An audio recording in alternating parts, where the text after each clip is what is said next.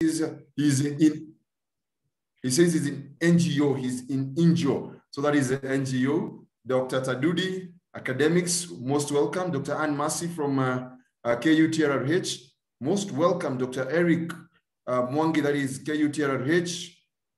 Dr. Goral, community pharmacy, most welcome. Dr. Francis Maina, most welcome.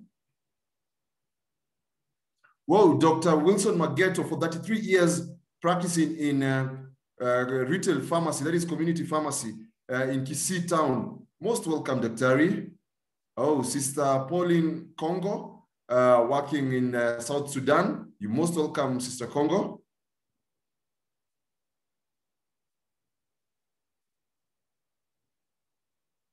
Dr. Nelish is in wholesale pharmacy. Most welcome. For those joining us, our esteemed members, just before we begin, we're having this virtual webcast today. I just want to know which sector are you in? Are you a pharmacist? Are you a medical officer? Are you a pharmaceutical technologist? Are you a clinical officer? Let me know where you're joining, which sector, which cadre are you in? Second, let me know which sector do you practice. Dr. Huzaifa from Garissa, the medical officer from Garissa. Karibu sana, Daktari. Oh, we are much honored to have Dr. Josephat Misango, the MOH Mandera. Karibu sana, Dr. Mustafa, general practitioner. You're most welcome, Dr. Mustafa. Dr. Bitange Pamela, you've not said which sector you are from, but you're most welcome, Daktari. So we begin at 7:05. You only have 1 minute. Dr. Magut Alex is from Chebarbar, chemist. Oncology practice, Dr. Arifa Turabali. Karibu sana, Daktari. We're already at 400 and we are just 1 minute shy from 7:05, the official time that we are to begin our webinar for tonight.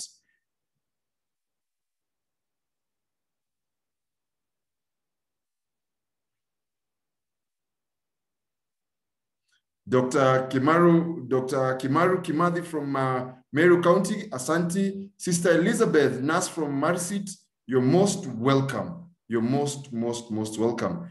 Jackie Kature, a pharmaceutical technologist, most welcome. So ladies and gentlemen, without further much ado, allow me to now go ahead and begin our wonderful evening. First and foremost, to our senior members of the profession, Dr. Mageto, 33 years in retail pharmacy, you're most welcome today. The honorable fellows from the Pharmaceutical Society of Kenya, senior members of the Pharmaceutical Society of Kenya, senior members of Kenya Pharmaceutical Association, senior members of Kenya Medical Association, who are joining us from today. I want to welcome you to today's webinar, today's webcast. Today's webcast is on insulin. I will not speak much about it because we have wonderful presenters for that today. So allow me to just recognize that today's webcast is in partnership with Sanofi. Today's webcast is on insulin initiation, titration, and intensification in diabetes management. The speakers for today will be Dr. Sokwala. Dr. Sokwala is a consultant physician, an endocrinologist at MP Shah Hospital. We also have Dr. Dorothy Ayuak, Dr. Dorothy Sarah Ayuak, pharmacist and a pharmacy epidemiologist at Kenyatta National Hospital. We also have Mr. Nicodemus Omwango, who will also be taking us through. He's a medical sales representative from Sanofi. Ladies and gentlemen, without further much ado, allow me to welcome you all with respect to protocol. Allow me to welcome you to today's virtual webcast. This webcast is sponsored and it's courtesy of Sanofi, Lantas to be specific. We're going to be here from 7 to 7:30.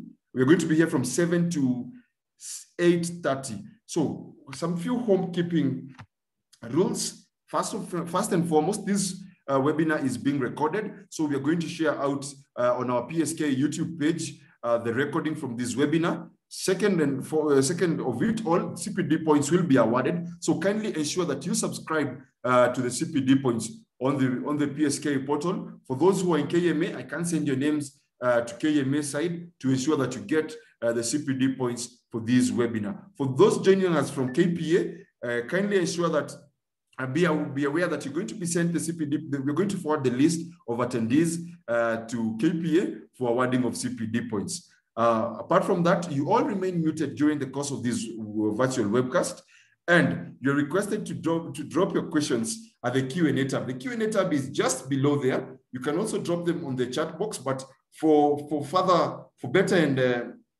us to better catch your question and better grasp your question, kindly drop it on the Q&A tab. It's on your screen for those using your desktops. It's on your screen below there.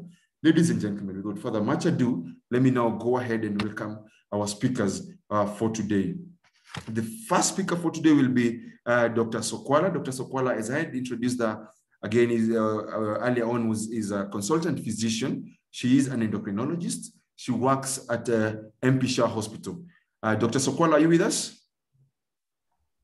Yes, thank you very much, Daktari. I am very much with you. Karibu sana, Daktari. It's now my pleasure is all mine to leave you the floor to take us through our today's training. Karibu sana, Daktari. Thank you very much. So you'll just let me know if you can, if my slide is visible, right? Perfectly well, Daktari. It is visible from my end. And it's moving, right? Yes, it is moving, Daktari. Yes. So first and foremost, I'd like to thank the Pharmaceutical Society of Kenya and Sanofi for giving me this amazing opportunity to be able to present on such a wonderful platform for our colleagues. I am just amazed and impressed at the turnout we are having today. And I hope with the little knowledge that I do possess as far as the insulin aspect is concerned, I know most of you are experts at insulin as a product or as a molecule far better than I am. So what I'll try to do is to take you through the clinical aspect of insulin initiation, titration, and intensification. And then Dr. Iwak will fill in the gaps wherever I think I'm going to leave them, which I hope will not be too many. So let us move on. So this is going to be the flow of my presentation. We are going to have a very brief introduction, look at glycemic targets and what is it that we need to achieve for our patients. Look at what are the indications of insulin in type 2 diabetes, because of course we know that type 1 diabetes is dependent on insulin. So there's no question about insulin in type 1. So then the question here is, in type 2 diabetes, when and how should we introduce insulin? And of course, we know, all of us, that there are a lot of barriers to insulin treatment. We will look at that. Then look a little bit at insulin injection technique, which in detail, Dr. Iwak is going to take us through. And if we have enough time, we can also project a small video for everybody to understand better insulin injection techniques. Then we will look at what insulin to start and then how to titrate and intensify. So as a very, very brief introduction, what we know is that diabetes has been growing exponentially. And we know that in the latest edition of the International Diabetes Federation, which was released in 2019, which is the 9th edition, and that showed that there are about 463 million adults who are living with diabetes across the globe. These numbers are definitely projected to keep on increasing, where we are looking at a number of 700 million people by the year 2045. Diabetes is definitely a serious problem, and we all are involved in one way or another in trying to combat this and to try and not meet up to those expectations or projections that are always there. Somehow the world always overcomes those projections and goes much higher than the estimated values that have been projected. Then we look at what glycemic targets are supposed to be set for different individual patients. And I'll just summarize it into this diagram. So basically, every individual patient with diabetes, the whole aspect is individualized care. We heavily rely on individualizing care. It's not like one shoe size fits all. So we have to look at different features of the patient and their motivation aspect to see what kind of target you're going to set for them. So till now, we are still using hemoglobin A1C as our marker for achieving glycemic target in patients. And this has been going on for many years. So when we look at HbA1c, we see that for patients who actually, this is patients who you can do more stringent targets. For most of our patients, we keep a target of less than 7%, but for patients who can achieve a more stringent target like less than 6.5% without getting undue hypoglycemia, then we aim to achieve those targets for them. Whereas if patients who are like having risk factors which could potentially increase their risk of hypoglycememia and other factors, then you keep a higher target, or expectancy, like life expectancy is short, then that's not a patient that you're going to actually try and achieve a target of 6.5%. The factors that you need to consider before, fixing a patient onto any specific target, or giving the patient or discussing with the patient the specific target that we are setting for that patient, we have to look at these risk factors. So the risks potentially associated with hypoglycemia and other adverse effects of the drugs, if those risks are low, then you want to achieve a more stringent target. If the patient is newly diagnosed, we want to achieve a target of less than 6.5%, and we shall see why we want to achieve those targets. If you have a long life expectancy, a 35, 40-year-old gentleman coming to me for the first time with type 2 diabetes, I would definitely set a more stringent target for them and see how well they can tolerate that target, or low sugar levels.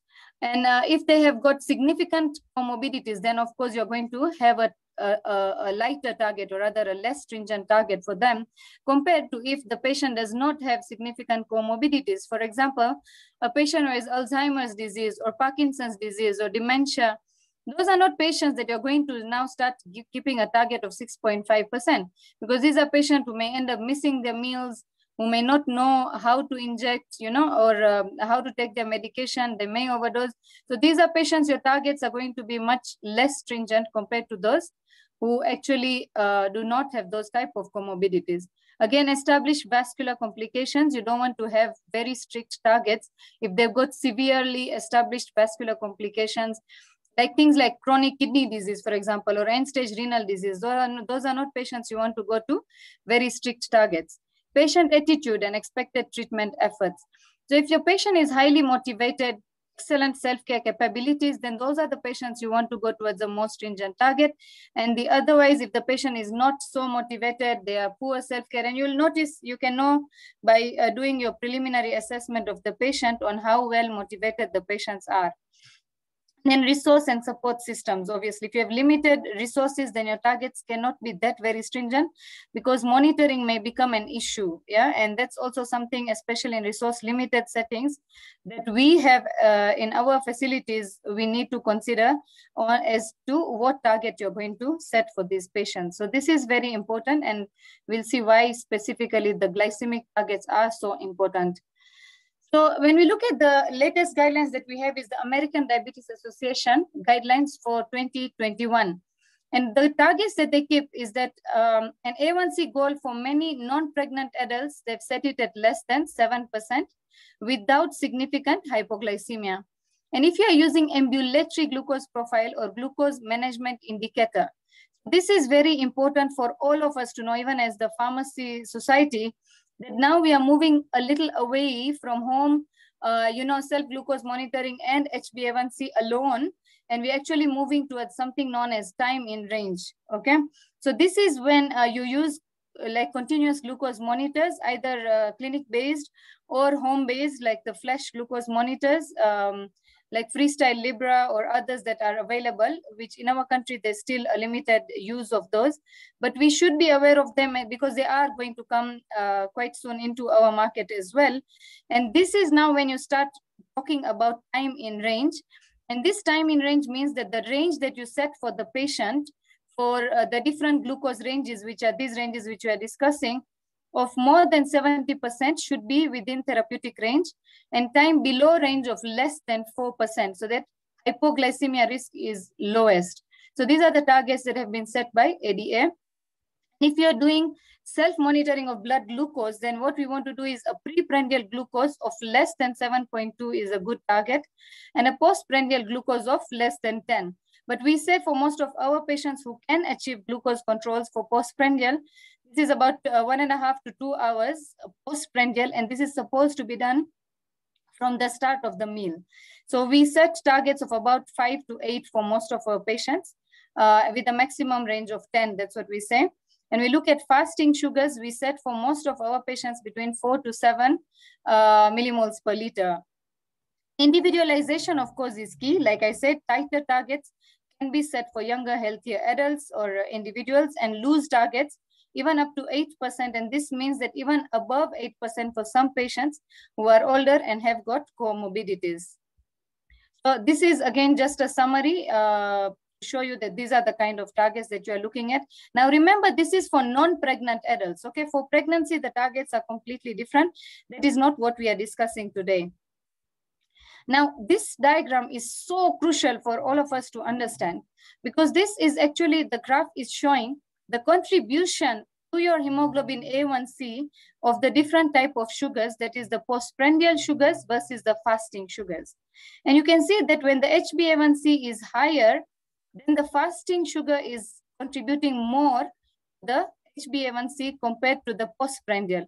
Whereas the HbA1c, when it is on the lower side, then the contribution is more from postprandial hyperglycemia. So the thing is this, yeah, that when you understand this, then you understand why the first agent, as far as insulin initiation is concerned, is a basal insulin, because basal insulin controls very nicely your fasting blood glucose, which is more associated with gluconeogenesis, yeah. So that is why you usually start, especially if A1Cs are more than 10, then you'll see that the recommendation is to start a basal insulin. And this is partly the explanation for that.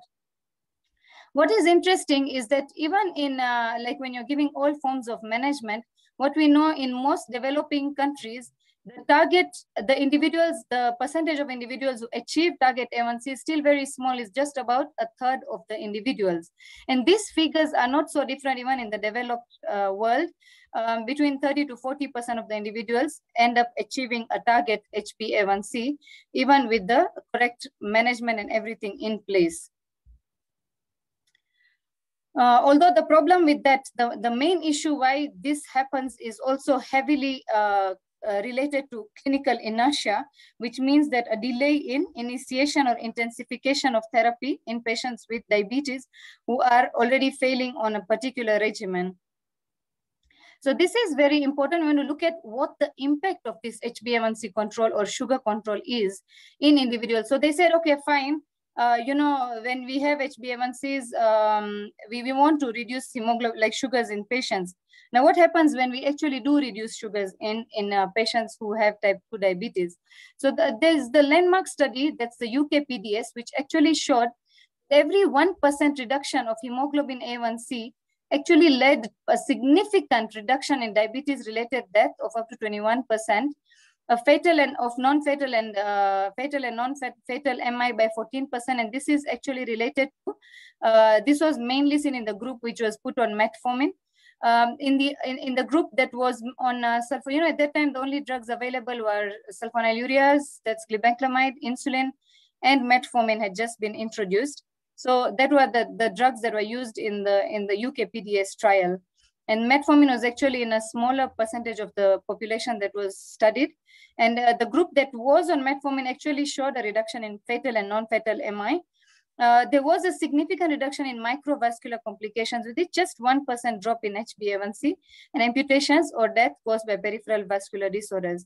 And what is interesting is that the follow-up of the UK PDS actually did show even after normalization of the hemoglobin A1c between the two groups, that is the groups that were on intensive glucose control and those which were not on intensive glucose control.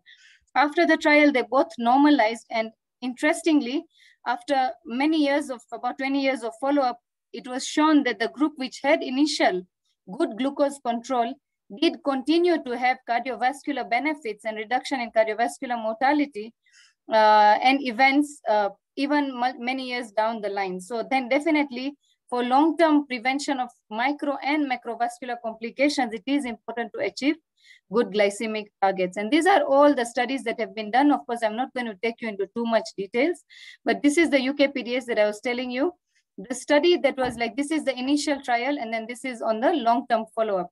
The initial trial actually showed reduction in microvascular events, in the long term continued to show benefits. The cardiovascular profile, cardiovascular risk reduction in the initial trial was not very significant, but the long-term follow-up did show significance, and the same thing with mortality. However, when we look at this particular trial, which was the ACCORD trial, what it showed is that initially it did show that there was a reduction definitely in microvascular complications with every percentage drop in hemoglobin A1C. Now in the UK-PDS, these were relatively younger patients, and these were patients who had got like newly diagnosed type 2 diabetes with few complications. Whereas in the ACCORD, they chose a very high risk group of people who had elderly, who had a high cardiovascular risk already existing. They already had complications of diabetes, and then they put these patients onto intensive control to achieve an A1C of less than 6%. And they found actually that there was increased mortality and the trial was stopped. Why I'm taking you into this slight detail is that we need to individualize therapy in patients with type 2 diabetes, and glucose control needs to be individualized, taking all those factors into consideration. Then we move to what are the indications for insulin therapy in type 2 diabetes. And to understand this, it's best to understand what type 2 diabetes is. So in the natural history of type 2 diabetes, this is the way it would progress, whereby your insulin resistance keeps on increasing and then reaches a plateau. However, the beta cell function keeps on declining. And from the UK-PDS, it was shown that there's about a 4% decline per year. And this was there regardless of the type of therapy that was used. And insulin levels also initially go up because there's insulin resistance. So counteractively, your insulin levels go up. So you have hyperinsulinemia initially, and then the insulin levels start to drop downwards as your beta cell function keeps on worsening. And the incretin effect also keeps on declining. This is the effect of raise of blood glucose when you are taking, insulin levels when you take sugar orally versus when you inject glucose into the system. And it is because of hormones known as incretins, which are produced in the gut, which actually help in increasing insulin production from your pancreatic beta cells. So this effect is disturbed in patients with diabetes type 2, and this continues to worsen over time. And postprandial glucose increases thus gradually, and fasting plasma glucose also then continues to increase. And what we know is that before even the diagnosis of diabetes, many patients already have existing development of microvascular and macrovascular complications. And so what we see is that because of this progressive nature of diabetes, although now we know that there are modalities, especially related to weight management and carbohydrate management, which can potentially try to slow down this progress, or rather they're being labeled as reversal, but reversal doesn't mean cure. It's just trying to break down this process a bit slower, I believe, so that your progression is not as the way it would be expected if you are not doing those modalities, like whether it is surgical, bariatric surgery, or weight loss modalities related to diet and pharmacological methods. This is what we are talking about, so that most of our patients, you start with lifestyle modification, plus or minus oral anti-diabetic agents. And because there's a progressive loss of beta cell function over time, then you end up needing to initiate basal insulin initially, or premix in selected patients, and we are going to look into the details, plus oral anti-diabetic agents. Remember, many patients I see, they actually chopped off the oral agents once they are started on insulin, and that is not the correct way of doing it. You will still continue on your oral agents, but there are some agents you might end up reducing the dosage, especially when you're looking at sulfonylureas with the course of time. And then you need to, once you have done your basal insulin and your sugars are still not within control, then you need to do titration of the dose to reach or maintain glycemic targets. And then if you are still not achieving control, then you end up intensifying insulin therapy for mealtime insulin coverage. Remember, all along when you are doing this, this is always going to remain. That is lifestyle modification at every step of therapy. And that is what we have seen helps patients to keep insulin doses to minimum as for as long as possible. But of course, if they need intensification, then we go to that level. So the early introduction of insulin should be considered if there's evidence of ongoing catabolism, Like if your patient has come with significant weight loss, or you do your urinalysis in a patient with type 2 diabetes and there's ketones in the urine, that suggests that there's catabolism going on, or there are symptoms of hyperglycemia, or when A1C levels are more than 10%, or your blood glucose level at presentation is already very high, above 16.7 millimoles per liter. These are the patients you want to consider introduction of insulin from the start. And then what we do in our setup is then we introduce along with orals this insulin therapy, and then gradually try and get down on insulin as we optimize on the orals. But later on, if there is need, then we actually restart this insulin as needed, as per this algorithm. This is again the algorithm, which is now the more or less modified algorithm from the American Diabetes Association 2021 guidelines. And I'll not go into the details of oral therapy, but you can see that now we are made to individualize therapy, looking at whether your patient has got established atherosclerotic cardiovascular disease, CKD, or heart failure. And we have got therapeutic options orally for those particular conditions. This is only after you have introduced metformin as your first-line therapy and lifestyle modification. So still the guideline mainly focus on introducing metformin and lifestyle therapy, but we have seen that they have indicated that for certain individuals, you might actually start off with a basal insulin, okay, along with oral therapy. Also within the guidelines, there is now a role for combination therapy of oral agents in certain individuals, especially if your A1C targets are above 1.5% of the ones that you are trying to achieve. So if your patient after metformin lifestyle modification is not achieving targets and they have got these risk factors, then you're going to introduce the other agents as SGLT2 inhibitors, GLP-1 receptor agonists. And if they are actually in this category where they don't have these conditions, then you're going to look, if you have started metformin or combination, you're not achieving target, then you're going to actually start these other agents. So if your main issue is you have a compelling need to minimize hypoglycemia, then you have to look at agents which will not be associated with high risk of hypoglycemia, like the DPP-4 inhibitors, GLP-1, SGLT2 inhibitors, or the thiazolidinediones, and you'll avoid sulfonylureas in this case. When there's a compelling need to minimize weight gain or promote weight loss, again, the agents that you'll use are specified here. And where cost is a major issue, then sulfonylureas still have a role, and so do thiazolidinediones as an add-on initially to metformin. And then you titrate accordingly. Now here is what I want you to look at. So if you're titrating, if your HbA1c is still above target, then you might want to consider all these options, and basal insulin comes in here. Same thing with this aspect. If you have given SGLT2 inhibitors and GLP-1 receptor agonists, and you're not within target, then you're going to actually move towards basal insulin, as we shall see. And the same case with the other agents. If you have optimized therapy, you are still not achieving targets, then you move to insulin. And this is how the recommendation for insulin is. Of course, I know all of you can't see this very well, so I've just zoomed it in. So if there is need for injectable therapy to reduce the A1C, so like you have optimized your oral therapy, your lifestyle is optimum, the weight management is also being done and all that, but you're still having high HbA1cs. Now you know that the issue probably is the aspect of beta cell dysfunction or loss. And now you know that you want to start insulin therapy or injectable therapy. So the recommendation from the new guidelines is that you consider GLP-1 receptor agonists in most patients prior to insulin. But we all know how difficult and how costly GLP-1 receptor agonists are as far as affordability is concerned in most of our centers across the country. So what we end up doing is, in our part of the world, of course, in private hospitals, we do have the liberty of using GLP-1 receptor agonists, but what we end up doing in most of our patients as well, because even in that group of patients, there are very few who can afford and use sustainably the GLP-1 receptor agonist, so we still end up giving them insulin, yeah? So here now you're going to see how you're going to, so GLP-1 receptor agonist, you're going to choose which one and then titrate accordingly.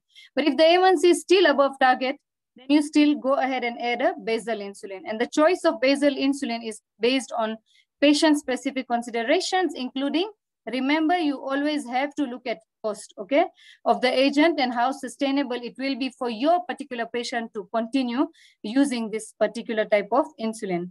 Now, what you'll do is, if you are, so this is how they recommend adding the basal insulin. So you'll add a basal analog or a bedtime NPH insulin. So NPH is also a basal insulin, which is given, which is available in our in some of our facilities.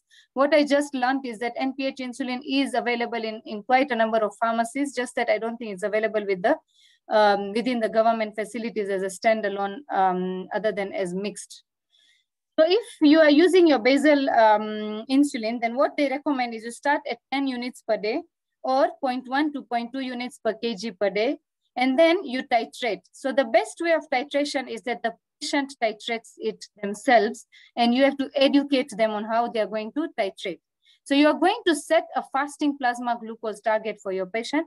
Like I said, for most patients, I set a target of about 4 to 7 millimoles per liter. Initially, and then later on, if they've achieved those targets, then we try to go down to 4 to 6. But for most patients, to keep a target of between 4 and 7, but you have to look at the risk of hypoglycemia, obviously, and then set that individualized target for the fasting plasma glucose. So you're going to titrate your insulin based on the fasting plasma glucose. That is your basal insulin. Now you choose, basically what you're going to do is you're going to use some titration algorithm, which is more or less the same for most of the algorithms. So what we say is that when you're looking at increment, you actually increase by about 2 units every 3 days, reach your fasting plasma glucose target without getting hypoglycemia. And if hypoglycemia does occur, which we are looking at sugars of less than 4 or symptoms of hypoglycemia, which is known as relative hypoglycemia, then you will lower your dose by 10 to 20%. So that's still about, if you look at 10 units, then still about 1 to 2 units, right? And then you assess the adequacy of your basal insulin. And this part is very important for all of us as clinicians and as pharmacists and every person who's handling patients with diabetes. There's this component known as over-basalization. When you start seeing that you are requiring insulin, your basal insulin, at a dose of more than 0.5 units per kg, then you know that that is probably a lot of insulin basal that you're giving, and that your patient probably needs an addition of a mealtime insulin. Or the patient has elevated bedtime to morning sugars. That means that at night when you've checked the sugars and compared to the morning sugars, the nighttime sugars are much higher than the morning sugars. That means that you are overusing your basal dose of insulin, and basically it just means that you need to add a bedtime or a dinner time insulin dose, the dinner meal, right? Or if your postprandial preprandial ratio is very high, that means that your postprandial sugars are high. That means again you have to add a mealtime insulin to control. So just to understand and to clarify, is like very simply to like this will make us hopefully remember this concept, is that your basal insulin is going to be titrated using fasting sugars, and your pre-meal insulin is going to be titrated using postprandial sugars, because it makes sense, right? You inject insulin at the meal time and you check 2 hours after food. That is what will tell you that reading that, okay, that insulin was adequate or not. Or if your postprandial sugars on giving all kinds of therapies is still very high compared to the preprandial, and you have given full basal insulin, then you know that you need to add a pre-meal insulin to control your postprandial sugars, okay? Or there's hypoglycemia, where there's awareness or unawareness, or there's very high glycemic variability. So sugars are ranging between, let's say 4 to all the way to 20s, then you know that basal insulin is not enough and that you need to add. Now, what will you do? So if the HbA1c as well is above target, then again, if you had not started GLP-1, then you're going to start a GLP-1 receptor agonist. But our focus is here. That is when now you start adding your prandial insulin. Usually, we recommend that we add 1 dose with the largest meal or the meal which is showing the highest postprandial glucose excursion. Prandial insulin can be dosed individually or mixed with NPH when you're using NPH, as appropriate. And now we know that not in our country, but across the globe, there is availability of basal insulin like degludec in combination with prandial insulins, okay, like aspart. So then they do a combined insulin regimen whereby the highest, like the largest meal, then they give that analog. But in our setup, you could, if you want to do a mix, you can do mixed insulin along with your NPH, or you can do an analog mix as well, if you have to. So, so that's what we are saying is that initiation, you're going to start about 4 units a day or 10% of the basal insulin dose. And if A1C is less than 8%, you can actually consider, when you are adding your prandial insulin, you can consider reducing your basal insulin by about 4 units or 10% of the basal dose. And then that's initiation. Then titration, you're going to increase the dose by 1 to 2 units until you achieve good postprandial sugars as well. So remember, you've already done basal. So your fasting sugar is going to be controlled with your basal. Now you've added prandial, pre-prandial insulin. So that will now help to control your postprandial sugars. Okay, so if the patient was on bedtime NPH, then you can either consider converting this to a twice daily NPH regimen. And this is similar to what we are doing, but then you'll give 2/3 of that NPH in the morning, and you'll give 1/3 at bedtime, okay? And then titrate based on individual needs. Now, after you have done this, now what are you going to do if the HbA1c is still above target? So here you have added 1 prandial insulin. Now, this is known as a basal plus regimen, okay? So given basal and 1 meal. Now you go on to a full-fledged basal bolus regimen at this point, okay? So then you'll do a stepwise additional injection of prandial insulin, that is 2, and then 3 additional injections with the main meals, okay? And then that is then known as the basal bolus insulin regimen with each meal. And when your patient is doing a self-mixed or split insulin regimen, now this is where they're talking about now going towards a mixed insulin regimen, which is like a pre-mixed insulin or NPH with short-acting analogs. When you're using NPH and you are giving short-acting analogs, remember you'll end up, if you're doing them separately, you'll actually end up giving about 5 insulin injections in a day on a full basal bolus insulin regimen. Okay, so this is what the other guidelines also talk about. Like the IDF also talks about starting, when you're starting insulin, then starting with the basal OD or a premixed OD or BD. And then on intensification, we are going to do basal plus or basal bolus, as we have mentioned. Diabetes Australia actually looks at GLP-1 receptor agonists as well. And they also, this is in intensification. Canadian Diabetes Association similarly. So most of them are talking about the same, to start with the basal insulin. Some of them talk of starting with the premixed OD. Now the patients that you'd select to start a premixed initially is patients who have got both high fasting and high prandial, postprandial sugars, especially with one particular meal. Then those are patients it would be good to give a premixed OD. So then what are the barriers to insulin therapy? If you look at it, most patients, they'll come and tell us that the biggest fear, and interestingly, is fear of injections. And this is, of course, because can be overcome because now we have got improved devices, especially the pen devices. And what is interesting is even mixed-type insulin is available now in pen devices if the patient can afford and get access to it. Burdensome regimens, side effects of the insulin. Many people are afraid of hypoglycemia or weight gain. The biggest problem is therapeutic inertia. This is what comes from us as clinicians to start insulin and to actually intensify and titrate insulin accordingly. That is because we keep on sitting on patients, even if the HbA1c is 8%, we still say, no, let's give it 3 more months, let's give it 3 more months, whereas we are ending up, hastening the decline in beta cell of that particular patient.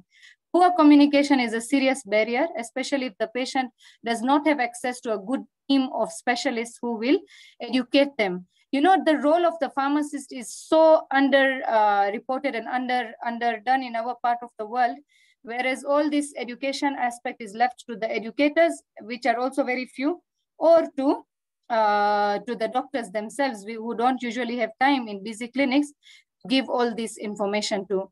So negative appraisals of insulin, like patients are sometimes told, you know what, I started insulin, like a relative will say, you know what, when I started insulin, or when my mother started insulin, she died.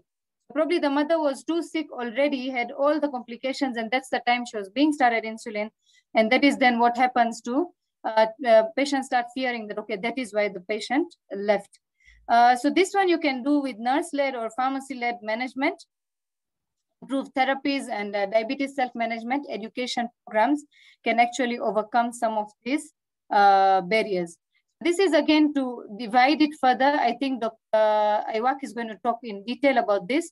So the clinician-based barriers is failure to initiate, failure to titrate, underestimation of the patient's need, failure to identify and manage comorbidities, having a reactive versus a proactive approach, so you're starting too late, concern of causing harm, insufficient focus on goal attainment, and insufficient time, like I said.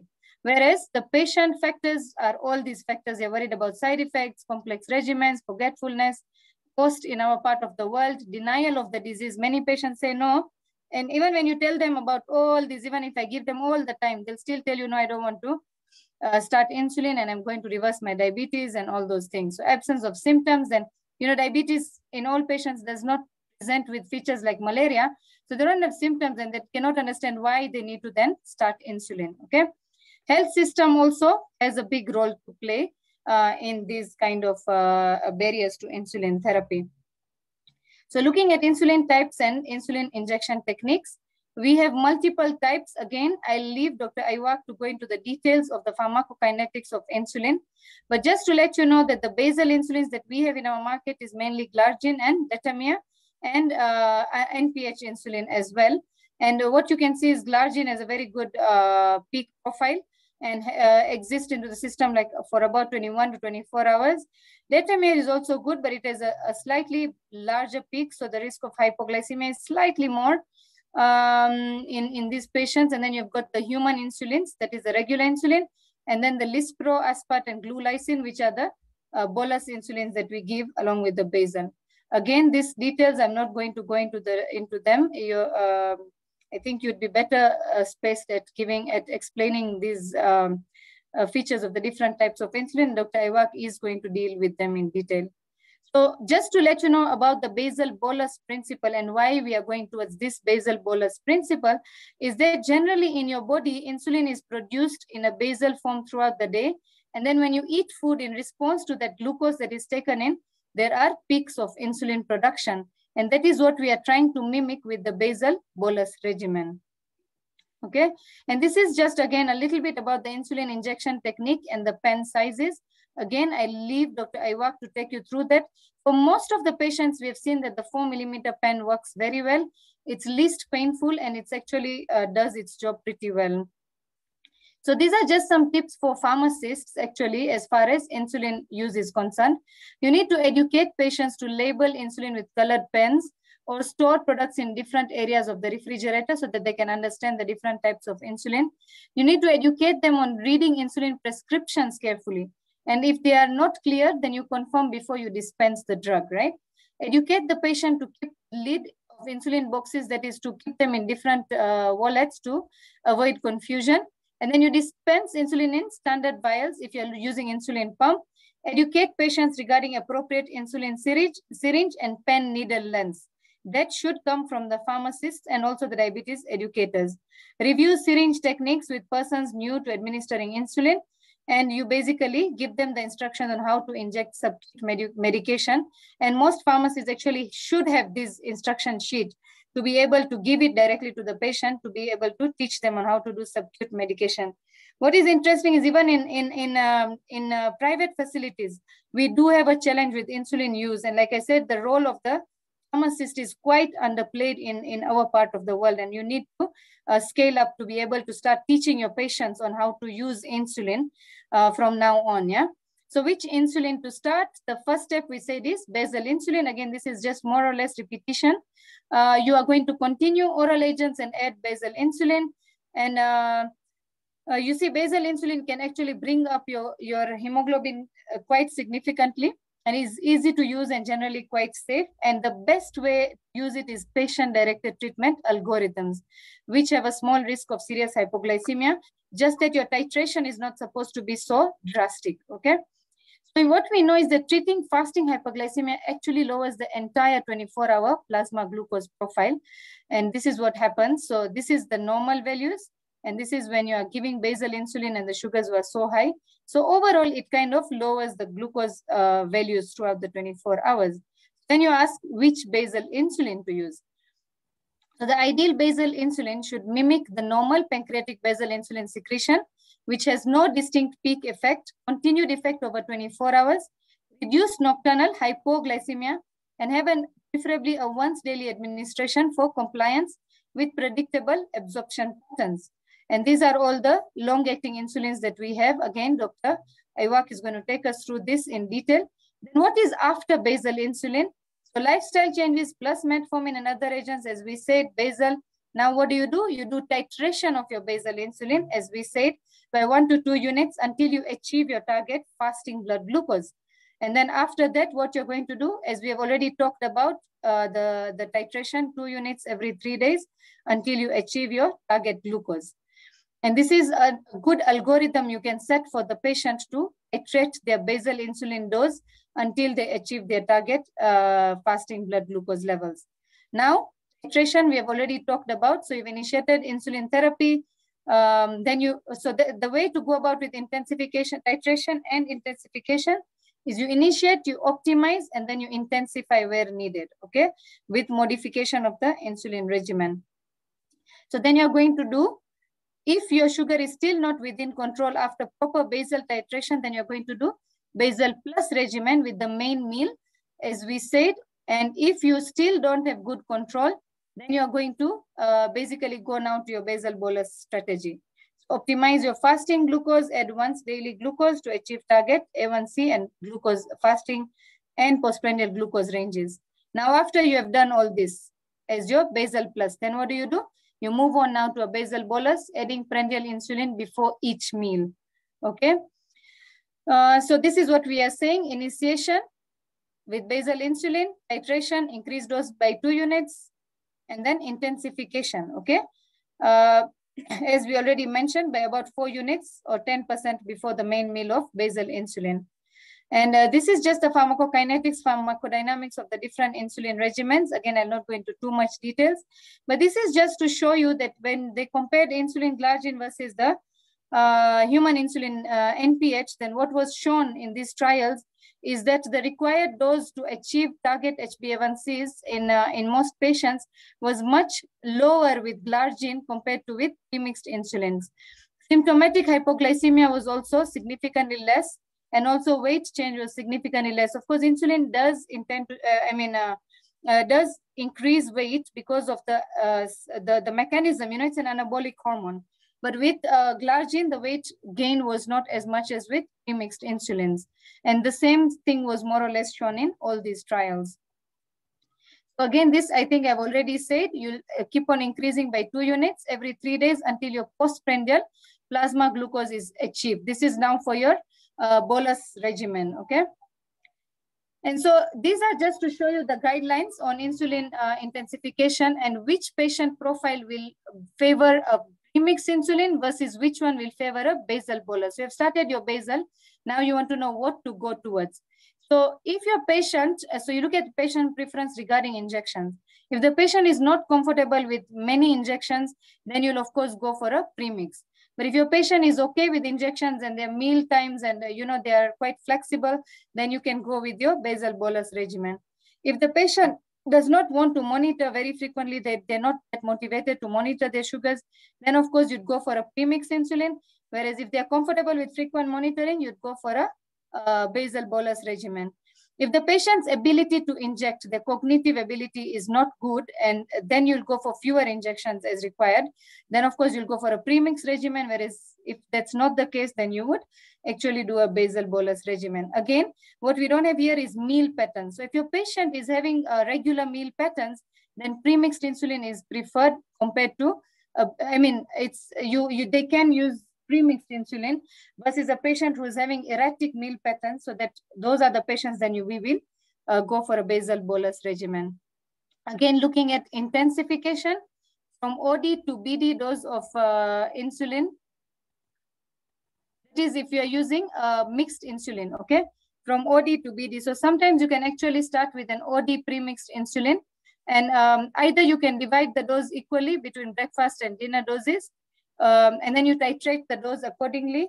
If you are on orals, then these are the recommendations that by the time you are going to a BD dosing, you usually need to either half the dose of the sulfonylureas and then eventually discontinue sulfonylureas. Metformin continues, remember, yeah? And depending on your patient's profile, you might consider stopping your thiazolidinediones, okay? Whereas now, if you want to intensify further and you want to move to a PID, you can actually go on a mixed insulin to a 3 times a day dosing of insulin, then that is again a lot of more detail. I think by the time you're reaching there, the consultant has already done all the work. So these are some causes of failure of our usual treatments. Failure to improve glucose control after adequate dose titration because of presence of comorbidities, prior control difficulties, occurrence of hypoglycemia, and adherence, okay? Excessive weight gain is another cause of failure, high insulin requirements in the obese person, and nocturnal or daytime hypoglycemia. And this will bring me to my conclusion. So many patients will more or less ultimately need insulin therapy alone or in combination with other agents to maintain glycemic control. The most convenient strategy for initiating insulin is starting with a single dose of basal insulin, and then you should consider prandial insulin when significant postprandial glucose excursions occur, starting with a meal with the largest excursion. Mixed insulin can be used as initiation or titration in selected individuals, and side effects need to be addressed accordingly. So that is the end of the presentation. Thank you very much. If we have time at the end, we might show you a video. It's actually a video on insulin injection techniques, but I think I'll hand over now to the rest of you. Thank you. Hello, Dr. Sokwala. Asante sana. Thank you very much for your wonderful presentation. I won't say much about that. Asante sana. My lecturer is here, Dr. Monica Carrara. She probably says that now I need to be probably an expert in diabetes because I have now undergone a retraining in diabetes. Asante sana, Dr. Sokwala. So probably you can stop sharing so that we can now allow Dr. Yuak to share. As Dr. Yuak shares, I still remind you, our dear esteemed attendees for today, I remind you that this webinar is being recorded. We shall share the recording after the webinar, and it's going to be shared on the PSK YouTube page.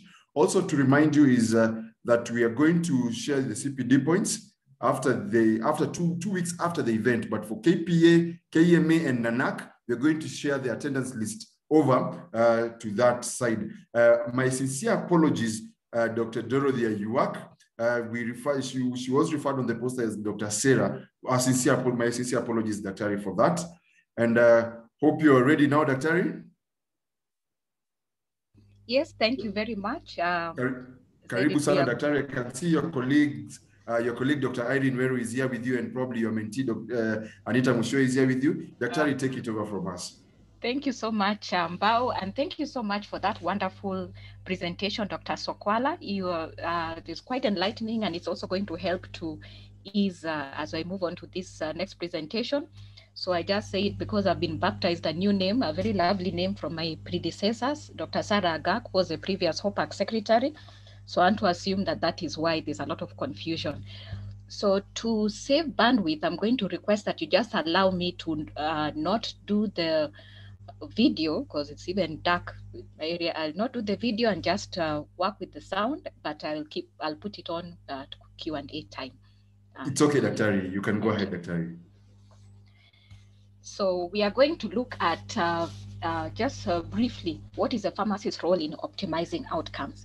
And I want to appreciate Dr. Sokwala for just taking us through initiation, titration, intensification, and now my slides are not moving. So we are going to just have an overview of, I'm just going to take you just briefly to an overview as highlighted what is insulin, the indication it has already been covered, just a brief on the types of insulin, the actions, and then what I find will be the key message, the 5 M's that matter when it comes to insulin. So just to start off, what is insulin? Insulin is a hormone. It's released from your pancreas. That is, I hope my pointer is showing, that's where your pancreas is located, quite near the liver. And insulin is produced by the beta cells of the islets of Langerhans. So those who are just from school recently, I think that is familiar. So how does insulin look like? Insulin is a biologic agent. So it has 2 chains, a chain A and B, and they are linked by disulfide chains. And so now the importance of when we think of insulin as a biologic, then there is what comes in terms of storage, and also appropriateness of use, and also the challenges of what could happen in case of an error, because we also list insulin as one of the high alert medicines, and you'll find a number of the biologics you need to be careful in terms of how you handle them, and therefore it's important to keep that in mind. So insulin is important to control the plasma glucose, this by suppressing your endogenous glucose production by the liver and stimulating the uptake of glucose by muscle and tissue. And this is just a diagram too. I think a picture is 1,000 words. It's just a diagram to just internalize the role of insulin. Your insulin produced by the pancreas, which comes now to make sure that the liver can ensure that you can it stops the liver from producing more glucose.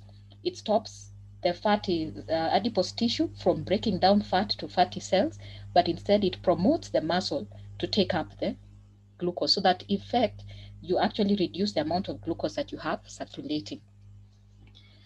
Well, when do we use insulin? It has already been highlighted. It's used in both type 1 and type 2 diabetes.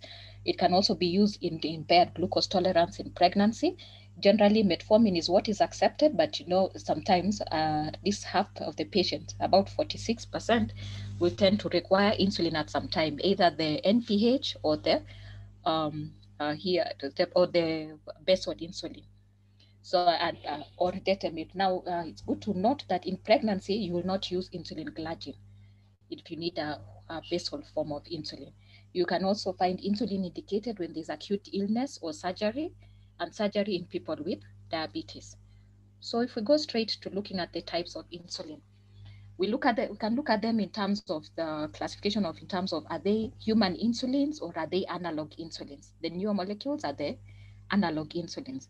The human insulins are classified again further into short-acting, intermediate, and biphasic. The analog insulins are also classified according to their duration of action. Now here you have the rapid-acting.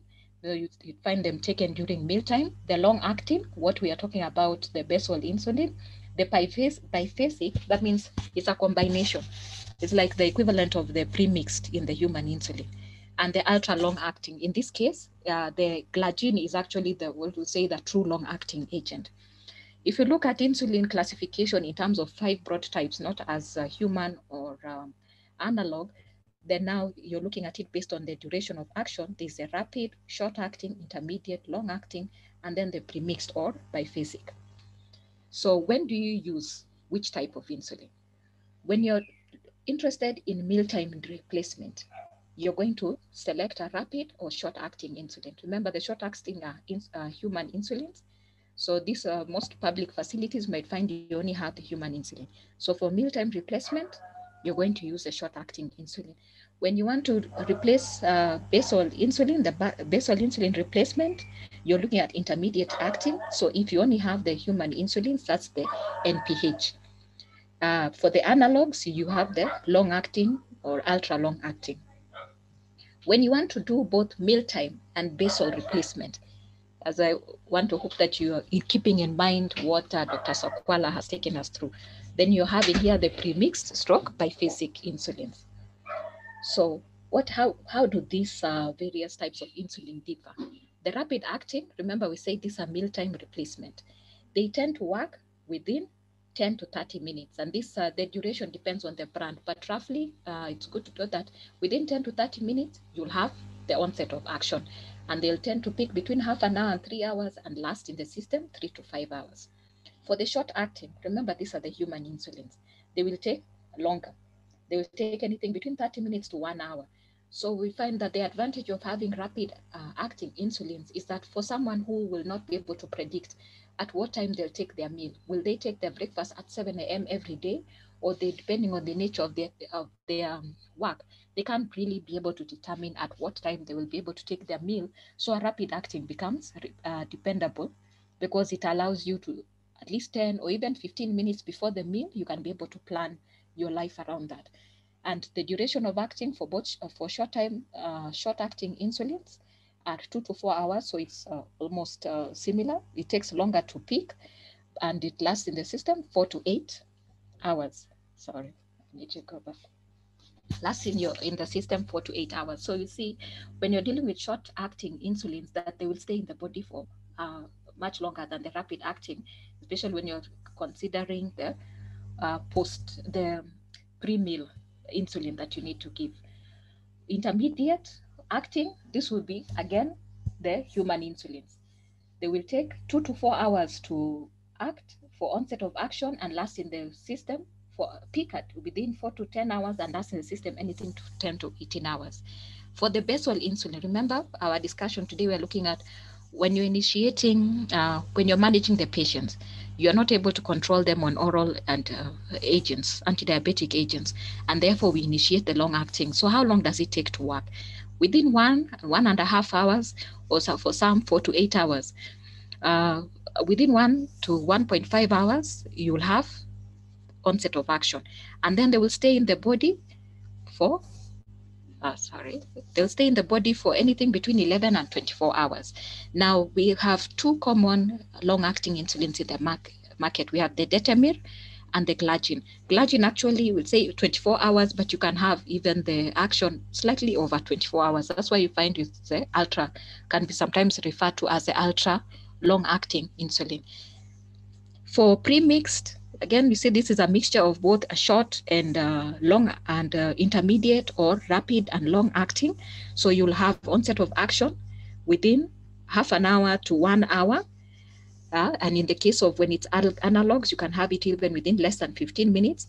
And how long will it last in the body? 10 to 18 hours. So it's important to take note of that, because when you're going to be helping the patient in terms of self-monitoring their blood glucose, and they are taking the insulin, you also need to be able to let the patient be aware to even document if you're reviewing them. At what time did they take their insulin, so that you know, was that insulin actually in the system at the time they were taking their blood sugar, so that you can help you gauge the whether the dose was optimum. And that ties into what Dr. Sakwala has mentioned about initiating and titrating the dose. So this has been highlighted. When do we give the various insulin therapies? For basal insulin, they tend to be given once, but sometimes can be given twice a day. Premix can be given anytime between once, twice, or 3 times daily. Remember, therapy has to be also tailor-made to the patient. The rapid-acting insulins are our mealtime insulin. So you'll be given around 15 minutes before a meal. Then we have the combination. So if we look at the long-acting insulin, we have 2 which are available in our in most of our facilities. We have the Lantus, that's the insulin Glargine, and we have the Detamir, that's the Levemir. So how do they come presented?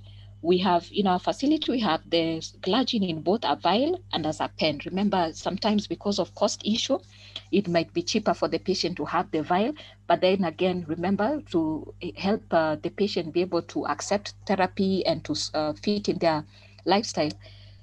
If somebody is busy, it'd be a lot easier to move around with a pen than with a vial. So again, you have to think about customizing therapy based on the patient that you're handling. So we've talked about basal insulin. So what really is basal insulin? This is the background insulin, and it's the insulin which you require to keep your blood glucose level stable even during periods of fasting. So it doesn't mean that just because someone is not eating, or even if it is fasting during the Ramadan period, that they will not have any glucose circulating in the system. So you need a little background insulin to be able to keep your glucose level stable, because we know that even and usually in the normal person, if you are not diabetic, your liver usually normally secretes glucose into the bloodstream. So even for the diabetic, if there's not sufficient insulin to take it up, then that glucose will end up increasing in the bloodstream. So you need to be able to have basal insulin to keep that under control. And for diabetics, then they will actually require that background insulin.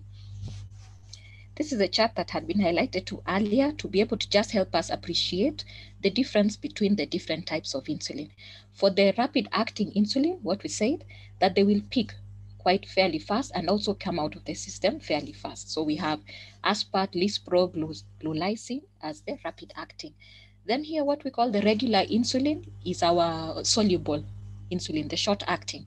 You see, it will take a little bit longer for the peak, and it also stay in the system longer. The NPH would be now the version of the longer acting, but it's an intermediate acting insulin. it's Insulatad in some facilities. You may find that brand in your facility. So that is a NPH, and it will also try to give you almost a flattened curve, but that is your intermediate acting. Then we have the detamir and glargine, which are the long acting. As you can see, for detamir it will peak, but it will also not last in the system as long as the glargine insulin. So this has been highlighted by Daktari when you're looking at when you're initiating therapy, at what dose do you start at, and whether it's a newly diagnosed, a naive, a patient who's on NPH. So that has been highlighted. So what I want to focus on is particularly the five M's that matter for timely insulin therapy. Here, I'll go through them so that we appreciate. First, we need to match. We need to match the insulin to the patient.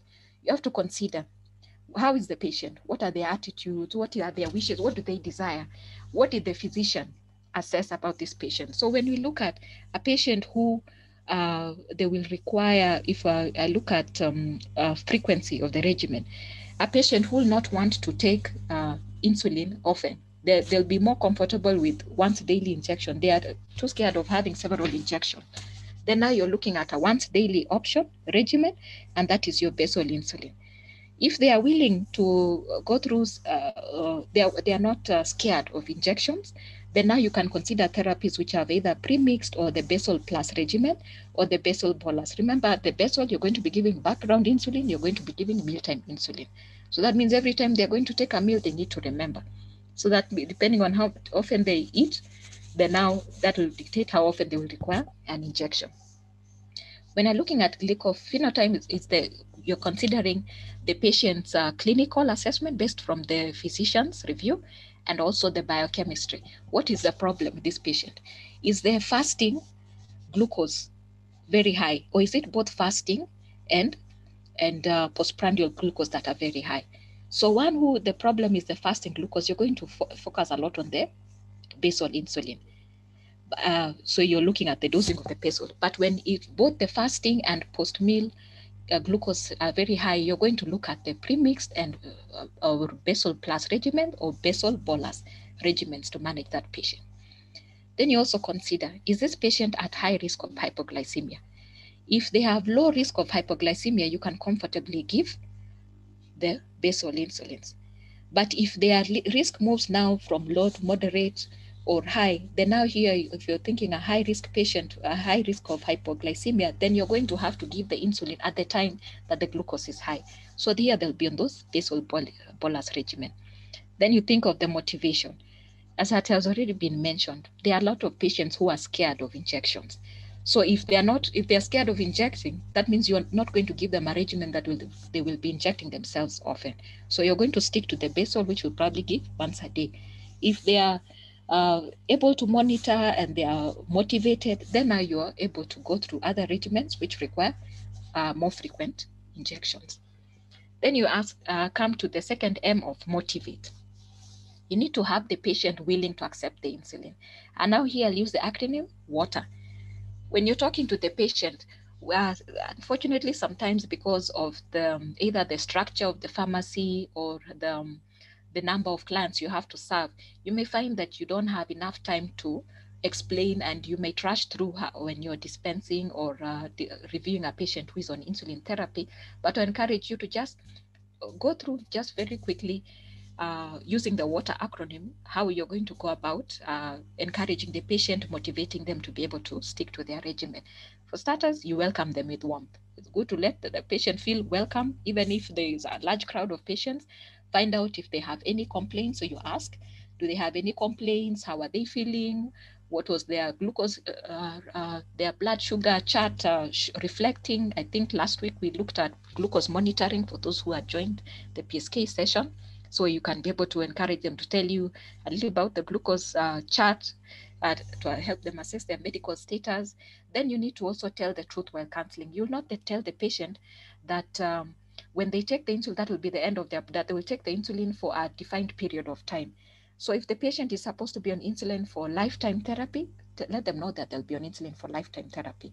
Will they required to stop the other oral medication. If they're not going to stop the oral medication and they think the insulin is a solution, don't tell them that insulin is the only solution. You let them know they will require to continue the other therapy, or you tell them which therapy will eventually be stopped. And there are some who say, I not want to take insulin because the injection is painful. So you'll not tell them, no, it's not going to be painful. You just encourage them. What are the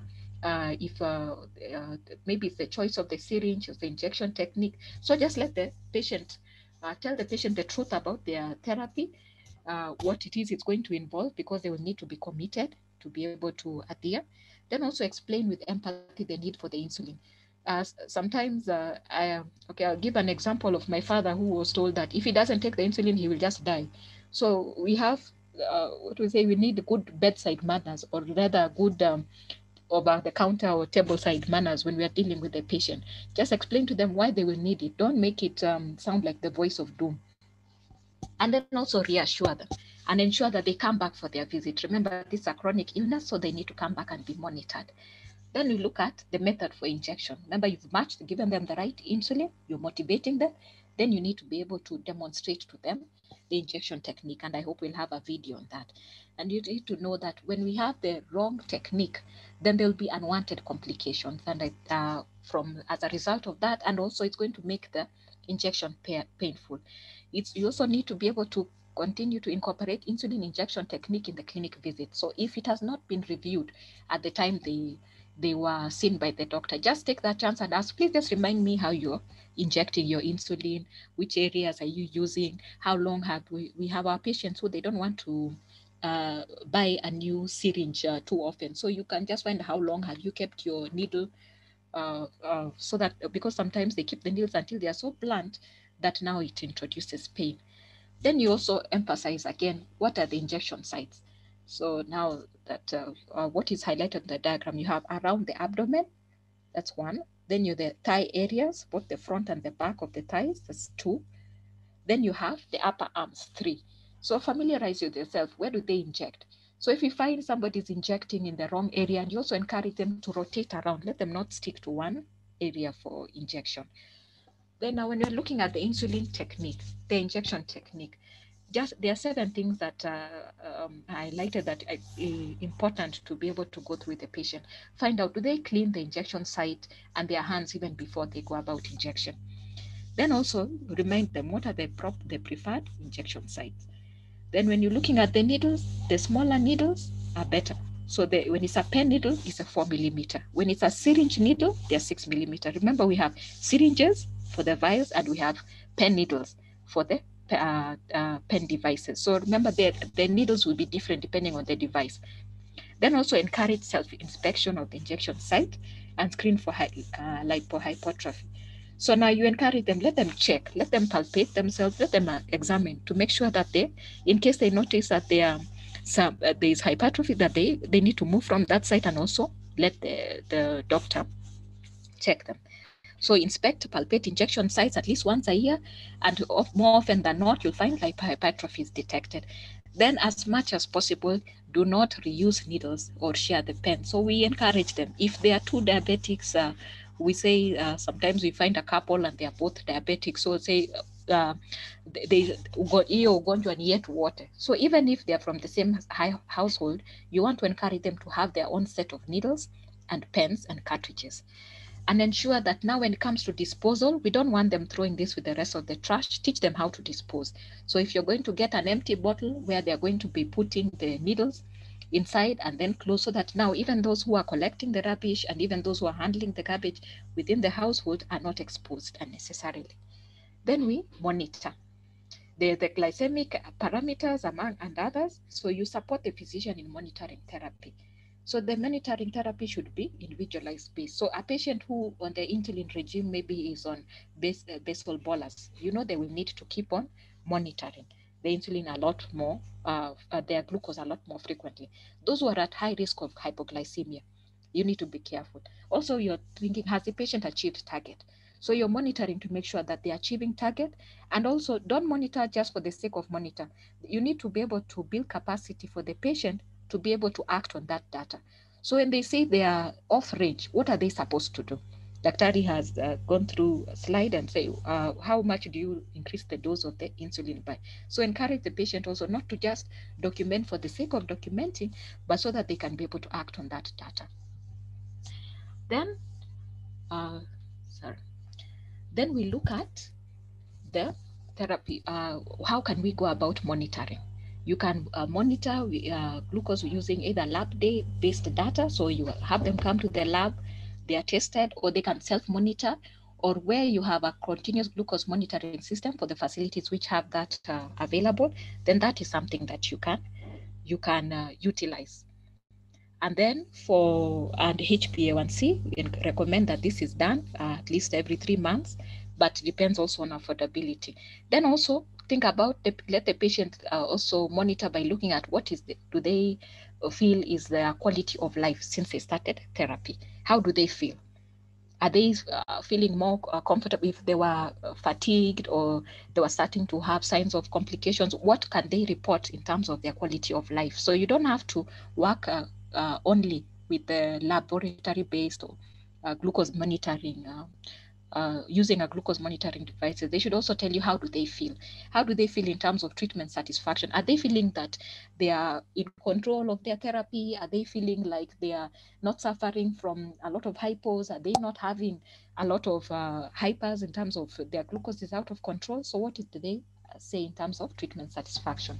Then when you look at the regime, diabetes management is a dynamic exercise. So you need to keep on checking what is, you need to keep on checking and re-evaluating and adjusting the treatment accordingly, and work together with the physician to be able to modify the therapy. Alert the physician. Sometimes we have patients who are too scared to let the physician know that things are not going well, or they cook their figures on their book. If they are coming self-reporting, they might just cook their figures so that they are not yelled at, or they feel too scared to confess that they have been having issues. So support the physician when they try to modify therapy. Remember, dose titration is based on the symptoms, the glucose monitoring, among other investigations. And then revise the regimen. You consider when you're looking at the choice of the preparation or delivery device, it needs to be, you let them know that sometimes you may need to modify your treatment.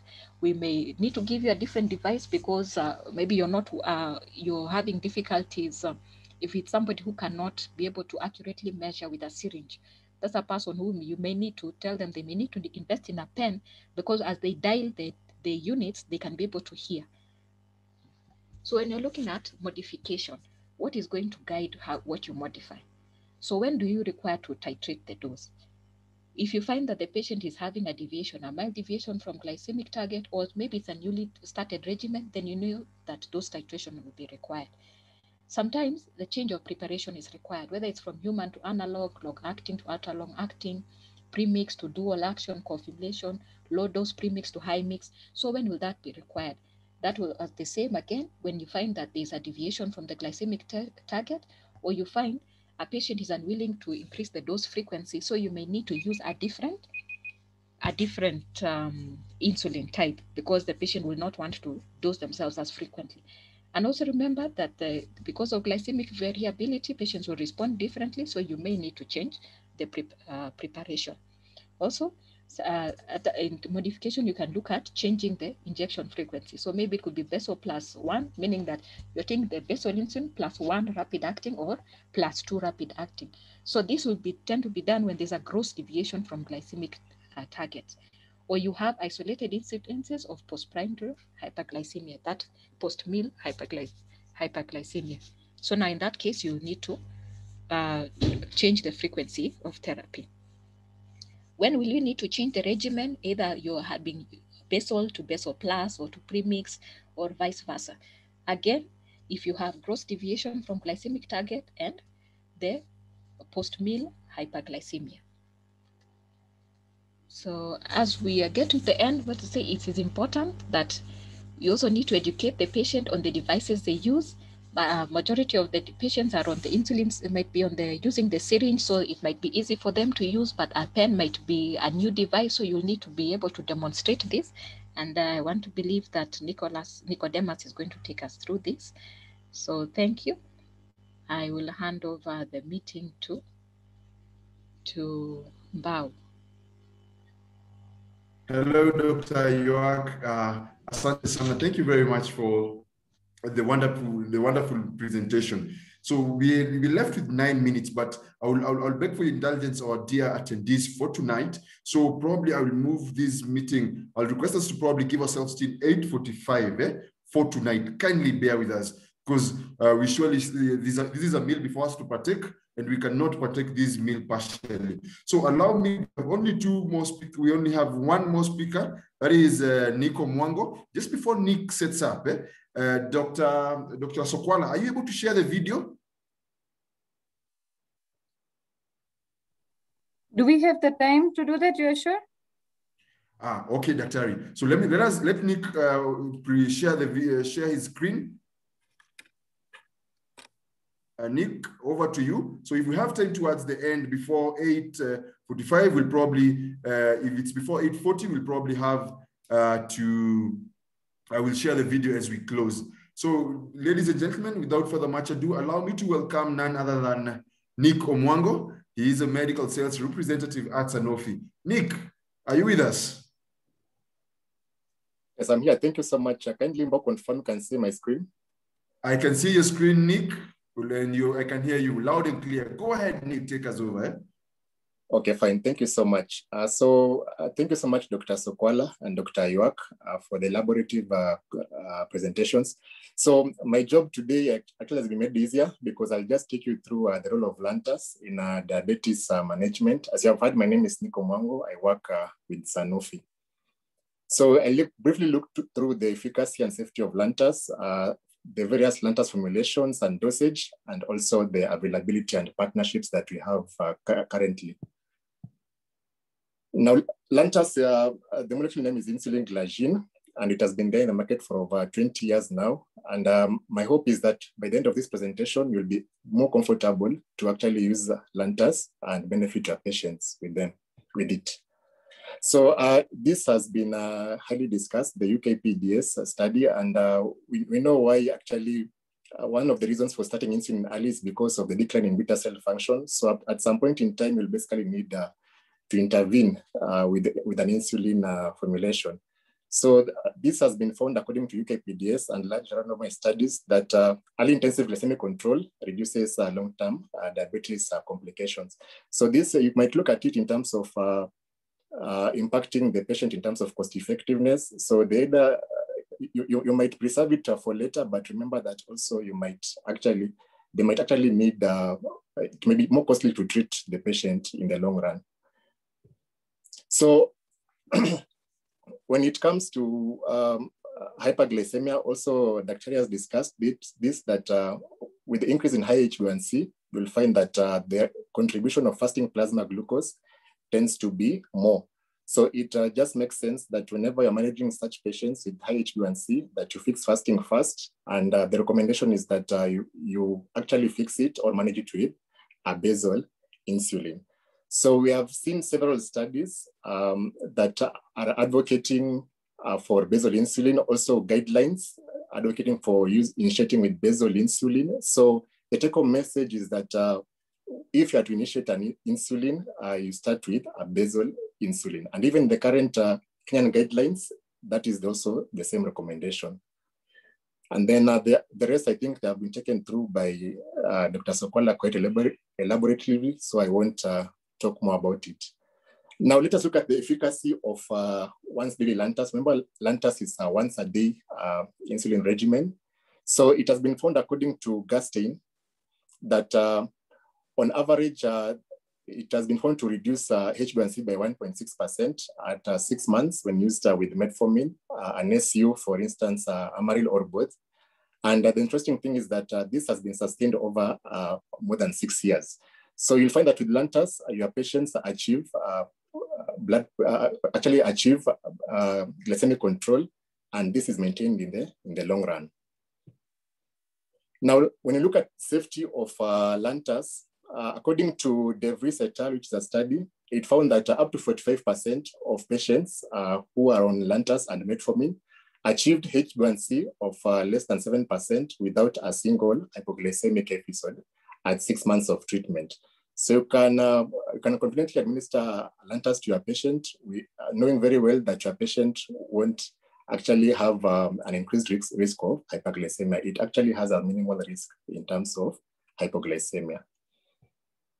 When you look at in terms of cardiovascular outcomes, it has been found to be actually cardio-neutral and does not affect the cardiovascular outcomes on patients. So it has a long-term cardiovascular safety data. Now, why Lantus is actually recognized as a 24-hour insulin is because once injected into the body, it forms microprecipitates, which forms depots that are continuously released into the bloodstream for over 24 hours. So you can say that Lantus is the only 24-hour insulin that we have in the current market, and you can conveniently administer it as a once-a-day insulin.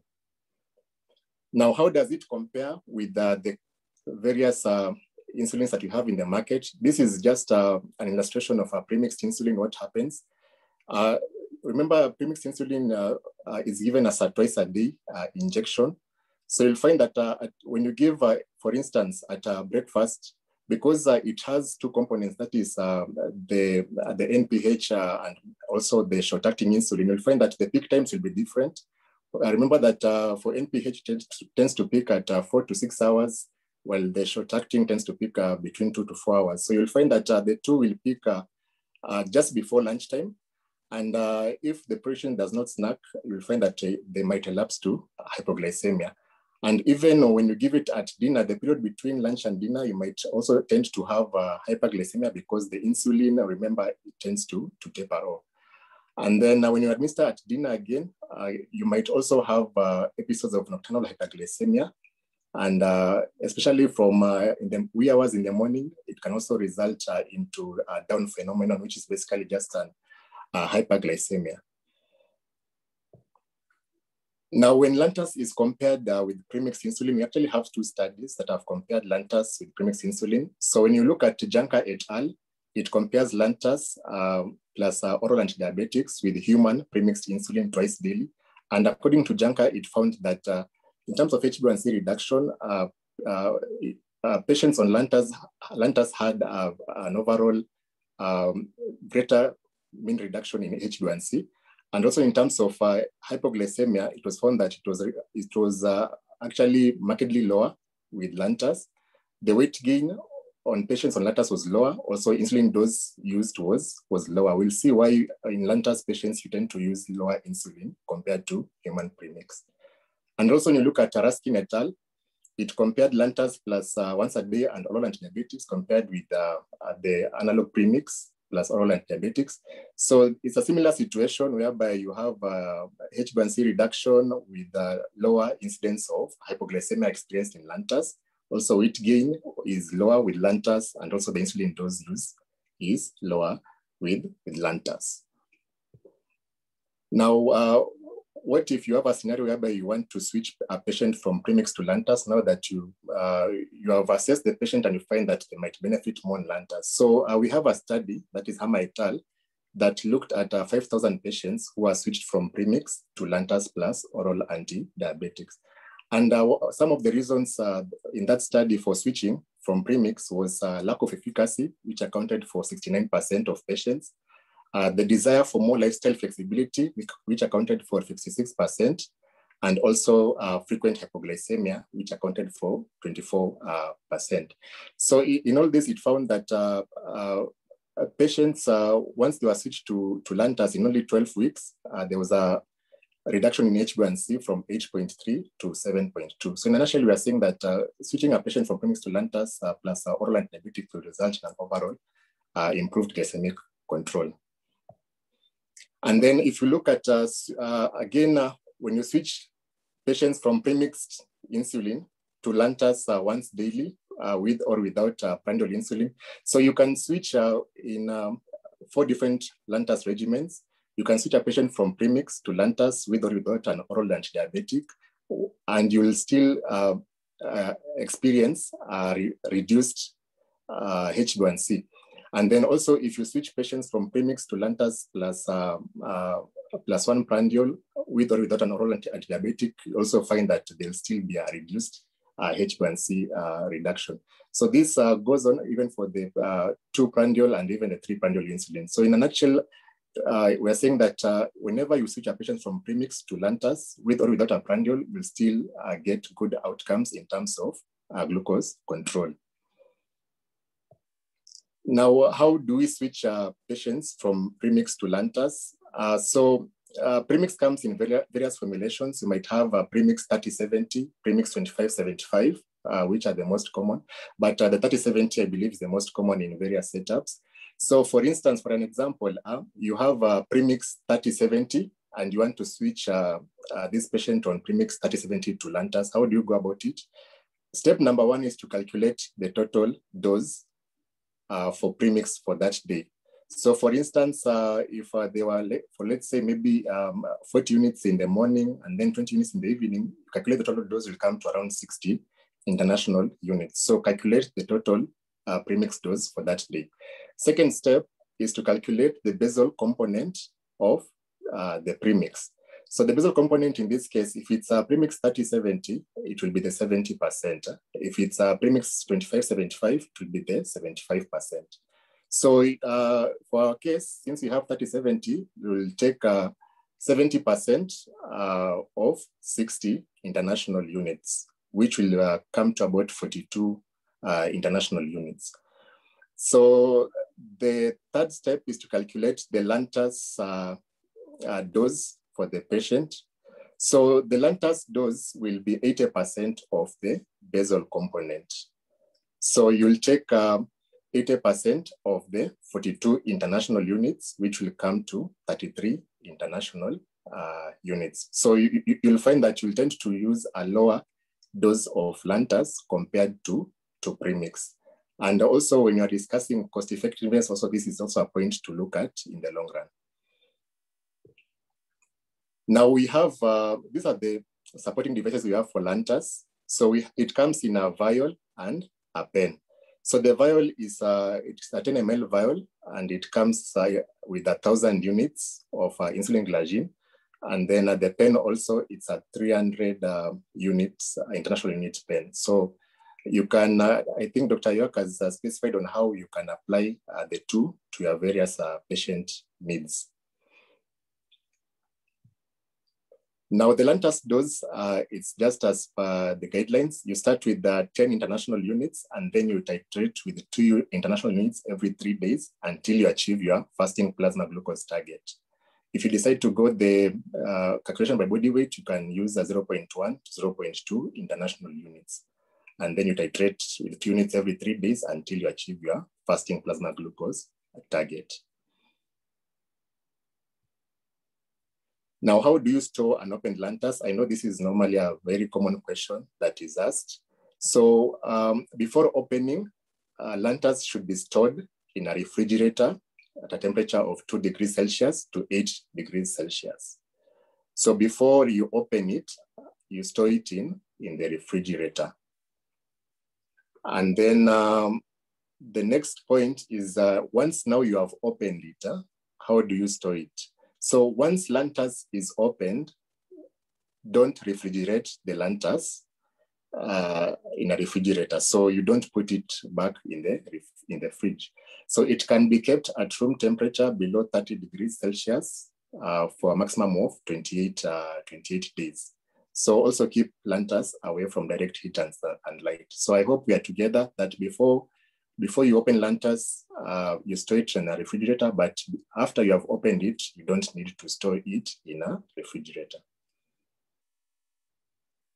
Now, in summary, what are we saying is that lantus has consistently delivered early and sustained glycemic control for patients, and also it is associated with a low risk of hypoglycemia, even when added to metformin.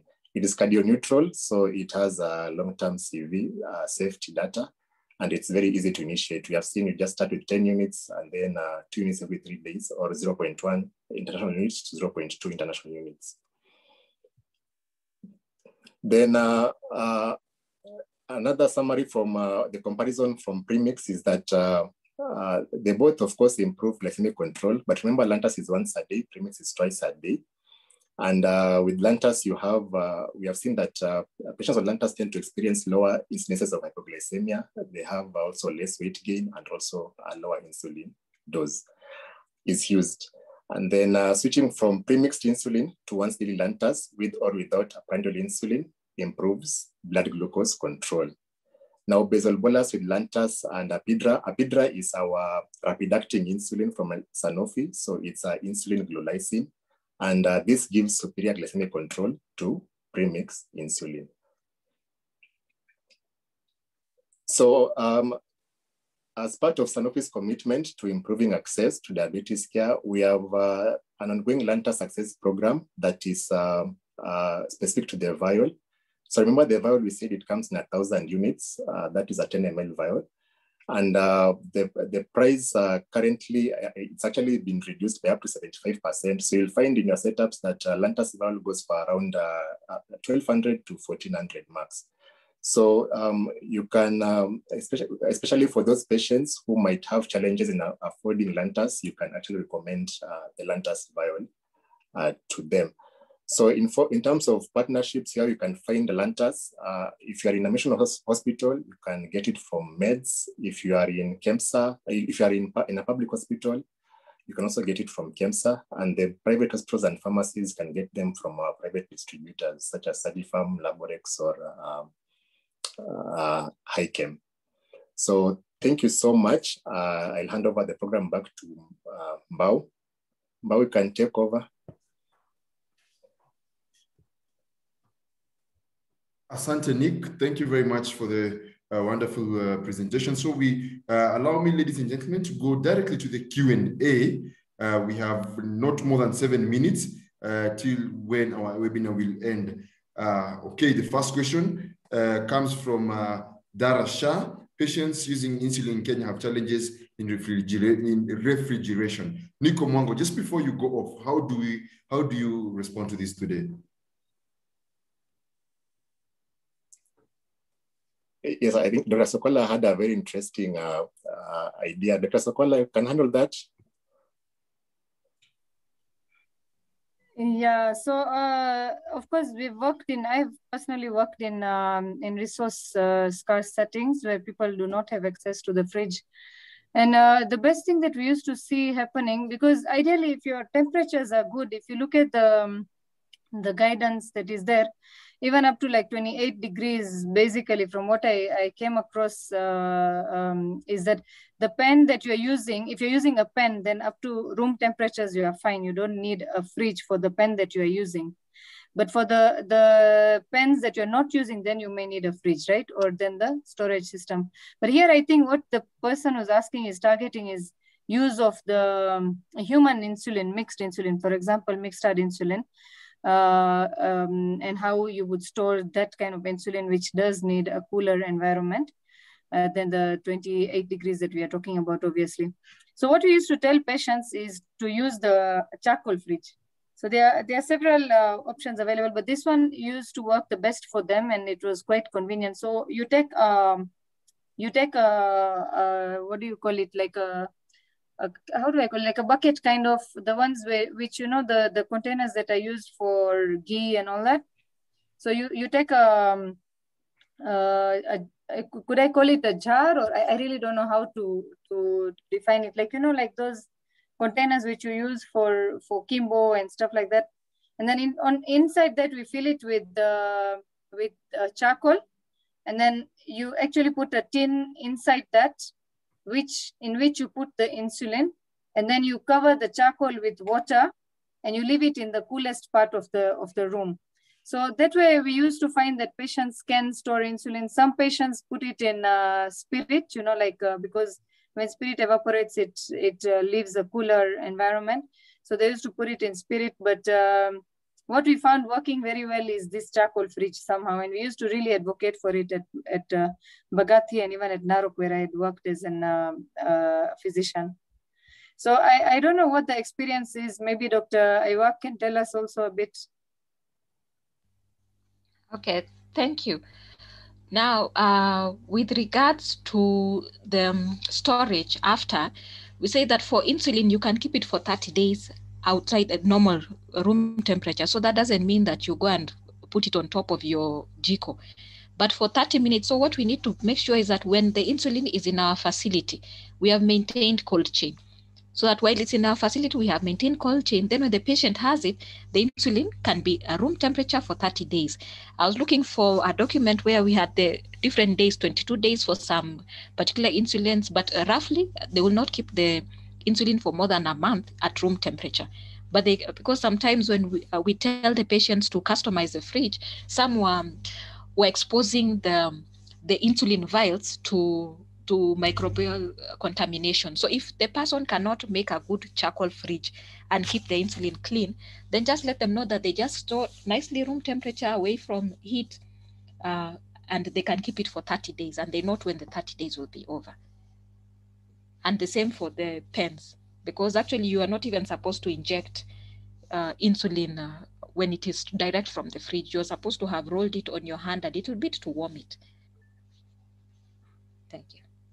Well, another thing I've seen, even for those who have fridges, there's a way that they're supposed to keep the insulin. And of course, like the pen, with what Dr. Iwak also said, is you don't need to keep it in the fridge, as long as you're not living in like extremely hot conditions, or patients who are not having summer at that time. So in most of these cases, even in the fridge, if they are storing insulin, it doesn't have to be in the freezer compartment, yeah, or on the door, because there is a higher chance of air draughts and basically of the insulin getting damaged. We have seen patients who actually store the insulin in the freezer.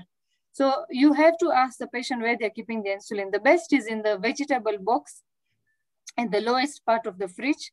And ideally, you try to tell them that they store the insulins, like they like I mentioned, that they need to keep them separate from each other so that they can identify, for example, which would be the basal, especially if they're using intermediate like NPH, and which would be the mealtime insulin, or if they're using mixed insulins like the human mixed insulin. Perfect. We proceed ahead with the next question. And Dr. Iwak, okay, this is for you, Dr. Iwak. Are there any automatic insulin pumps available in Kenya market, and which types? Can your insulin, that is now goes back to Nick, can your insulin product be administered using these insulin types? Dr. just touch on the first part. Are there any automatic insulin pumps available in Kenya? Okay, I am not too sure. I'm hoping that we have somebody who has joined us from either CAM or the private facility pharmacies. But I think in the hospital, you can give insulin with an insulin pump. But whether you can have that in the house, in the home, I'm not too sure whether we have commercially available. I just tried to do a quick Google and I'm seeing prices in dollars. So maybe somebody who is in community sector can be able to highlight that. Yes. Okay, so in the meantime, as we wait for that, Nixon, are you able to handle the last part of that question?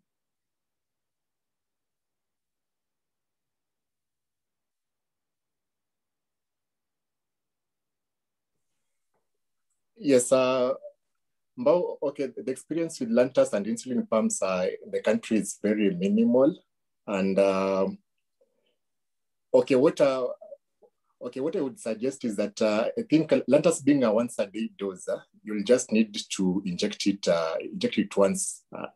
So it is just administered as a single injection. So my experience with insulin pumps is very minimal, unless someone else has an experience on it. But Lantus, we just give it as an injection. Okay, Nick, maybe I can also assist. Hi, everyone. For the insulin pumps, they use rapid-acting insulins. So, for example, our rapid-acting insulin, Apidra, can be used. Dr. Gaman Mohammed, I think, does have insulin pumps available. He does fit insulin pumps. They are available from Medtronics. But they cost within the range of US dollars. That's why, Dr. Iwak, you're getting that feedback. They are quite expensive. Okay, thank you very much For insulin pumps, yeah, like you said, Dr. Gaman has been using it for quite some while. But main role would be in type 1 diabetes. There are also some patients with type 2 diabetes who are on insulin pumps, for those with very poor control or high glycemic variability. But they are quite costly, I can tell you. For most of our patients in our facilities, it's very difficult for them to think. So it's like you're looking at costs of minimum of about 600,000 just to get the equipment. And then for the sensors and for the devices and, usables like reusables, that one actually is quite expensive overall. But they're available in the country. Okay, perfect. Wow, there's a question. Okay, I'm trying to understand some of the questions in the Q&A. There's George Waso. I'm not sure that the only question I'm seeing from him is about recordings, whether the availability of recording. Yes. It's a question here about the maximum dose of insulin that you can titrate to. So if Daktari can take that up, but I am, for some who are appearing as anonymous attendee, I can't tell which question you're saying. Either you're not seeing the answer, or maybe they'll post it again and write their name, because I can't tell which question or if their question has been answered. Okay, Daktari, well in, Daktari. So probably to handle the last, we have the last 3 minutes to handle the last 2 questions. First and foremost, we are going to ensure that the recording is going to be posted on our YouTube page, that is at PA Pharmaceutical Society of Kenya. Second, let's now go back to the last 3 questions. Dr. Wycliffe Twea is asking how effective is Lantus. Omongo Nick, are you with us on that? Yes, Mbao. So like I mentioned, the Lantus cost currently with the vial, it goes at 1,200 to 1,400 shillings, depending on the area. And then when it comes to the Solostar pen, it comes at 1,500 to 1,800 shillings. And remember, the vial is 1,000 units, the pen is 300 units. Perfect. So probably we are now handling the last 3 questions. So I'll give the last question to Dr. Sokoala. Dr. Sokoala, I'll give you the last question. A patient who is on ARVs and anti-TBs, what's the drug interactions accompanied by the same? So you will respond to this question probably as you probably give us your closing remarks. I think Dr. Ayuak, being the pharmacist, would be the best to answer this. Okay, Dr. Ayuak, respond to this question. I was trying to look at the questions in the Q&A, so I missed what you said. You're asking what is that? So Songios Kosgei is asking, a patient who is on ARVs and anti-TBs, what's the drug interactions accompanied by the same? Probably give us the response to that question and your closing remarks. I think they will have to, I would encourage them that at this point, you can get the drug interaction checker, because now what ARVs are they on? Are they on we say TLD? So it's good to just plot if you look for the Stockley drug interaction checker, or even just any drug interaction checker, and put the various items, then it can be able to give you accurately, because I don't know what regimens they are on. It could be difficult, but I would encourage you, if you're a pharmacist, you should be familiar with a number of them, but you can easily Google drug interaction checkers and just put the various drugs, and then that one will give you a guide, because it will depend on what you're taking. Okay, Daktari, yes. Probably what is your there's a question. I just want to encourage people that okay, there's a comment about how endocrinology was a hard unit. I agree. And yes. I think it is sometimes it is interest that can make you decide to look into a topic further. So I want to encourage you, regardless of your practice setting, just take an interest to just learn something and just apply whatever. 1, 2, 3. If today the only thing you're going to do is apply the water, that you're going to greet your patients, welcome them and ask them how they're doing, just look for just 2 things or 3 things that you can be able to apply to help you improve your practice. I think it also helps build satisfaction and also impact the patient outcome. So just look for just 1 or 2 things that can make a difference. And what it is we've not covered today, I want to encourage you, at least these days in the world of Google, you can always find something around, but you can reach out. If I didn't answer a question, for some, it's not clear what the question was, because a number of people are anonymous attendees, so I can't tell which question was not answered. But the presentation, I've shared it with Mbao, And thank you for your attention tonight. Asante sana, Dr. Dorothy Ayuak. My sincere apologies for not being able to handle as much questions, all the questions we are able. I know, Dr. you always want to respond to all questions at the end of the webinar. So we move to Dr. Sokwala. Dr. Sokwala, so does changing injection site goes with a change in dose? Yeah, so the thing is, why do we change these injection sites and why do we recommend is so that the patients don't start developing lipohypertrophy? Like we said, insulin is an anabolic hormone, and when you're injecting, actually it does tend to develop lipohypertrophy, and also in some areas lipoatrophy as well, mainly lipohypertrophy. So what happens is that in those areas, then the problem is that if you're keeping on injecting in that area, then your requirements, you'll see that the absorption is reduced because there's more subcutaneous fat there. So the absorption is usually reduced into the bloodstream. So then what happens is you keep on increasing your dose. Now, when you change the site, you'll end up realizing that the patient is going into hypoglycemia. So that's why it's important to keep on changing the site. So we say like to keep a 1 finger breadth space, 1 to 2 finger breaths every time that they are using injection from the previous injection site, and that they should rotate the injection sites like Dr. Ayuak already pointed out. Asante, Dr. What is your parting shot for tonight? So I'm actually very pleased to be here tonight and see the enthusiasm of our pharmacy colleagues towards this kind of webinars. What I would just like to say is that you are very crucial in the team. If you actually look at the multidisciplinary team in diabetes care, pharmacists play a very, very crucial role. Although, like I said, the role has been underplayed, and now is the time to take that up and actually, pull up your socks and show us that you do matter in the diabetes team, yeah?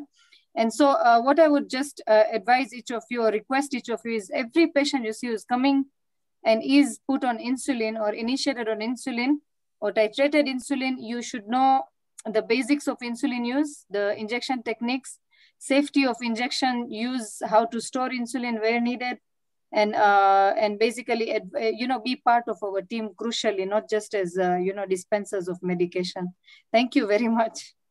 Asante, Dr. Sokwala. Our sincere apologies for not being able to have enough time for you to respond, but we are much grateful for you for the time you have taken to take us through. So Nick Omwango, probably one of the pharmacists is asking on my inbox, who are among your distributors in the pharma sector? Where will you refer them to? And your parting shot for that, Nick. Okay, like I've mentioned, if they're in a mission hospital setup, they can get their Lantus from Meds. If it's a public hospital, they can get it from KEMSA. And if it's a private institution or pharmacy, they can get it from our local approved distributors. That is Laborex, Sagipharm, and Hychem. Perfect. So what is your parting shot for tonight? Okay. Mine is just to thank the audience for coming, and I can see the turnout is quite huge. I look forward to more engagements with the audience, so we'll keep on interacting. Thank you so much. Asante sana. So ladies and gentlemen, without further much ado, let me welcome Christopher from Sanofi. So probably, Christopher, are you ready with us? Yes. So mine is very easy, Dr. Mbao. You guys have done an excellent job. You've handled the hard part. So mine is very easy. It's always a pleasure to have a star-studded, panelist like we had today. We had scintillating talks. Having a retention of more than 60% throughout the meeting that we had, with attendees more than 900. It's excellent. I've never been in such a meeting, and for 2 hours of talk of education and knowledge exchange that went beyond the times that we had set. This is excellent, and this is one association that I want to associate myself with. So first, I want to thank the panelists, starting with Dr. Sokwala, for having taken time off for this meeting, Dr. Ayuak, and Nick, as well as Dr. Mbao, because we know that you took time off to prepare for this, for it to have been as interesting as it was. I really want to thank you from deep down my heart, and I want to thank you on behalf of Sanofi as well.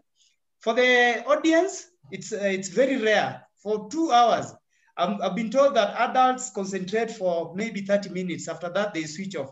But to see that we still have 630 participants on this call, we don't take it for granted. And to see the level of participation, it shows that, you know, this is a topic that was worthwhile. And, you know, we know that we've seen a number of questions that have come up that still need answers. And I'll still, you know, humbly request the panelists to stand with me and answer those questions. We'll send them via mail. So remember that if you need another moment like this, we are ready to sponsor this kind of meeting again. And then lastly, to my colleagues, I know there is a lot of things that go behind the scenes to organize such a meeting, and it takes also a bit of time. I want to start with our main IT man, Brian Maina, who has helped us. He never talks in these meetings, but the kind of jobs he does, oh my God, without him, we will not be doing whatever we do. Stephen Juma, Grace, Yvonne, Nick, and lastly, Sanofi organization and PSK for giving us this opportunity. So with those very many words, I want to say good night and goodbye. Asante sana, Christopher. Have a good night, and we are grateful. So from my end, from PSK, nashukuru sana kwa kuja kwenyu leo na kujitolea kwa kukaa huo muda wote tukiweza kuwasikiza waliokuwa wanatupa mafunzo ya leo. From the National Executive Council, that is PSK, Dr. Louis Mashogu, President PSK, passes his gratitude. Dr. Juliet Konje was in and out of the meeting. She passes her regards to you all, and also from the Secretariat, Dr. Daniela. Ama kwamba lilo na mwanzo lazima liwe na mwisho. Tumefika tamati ya somo letu la leo. Sina mengi la kuaga na kuambia alamsiki. Asante. Goodbye. Thank you. Goodbye.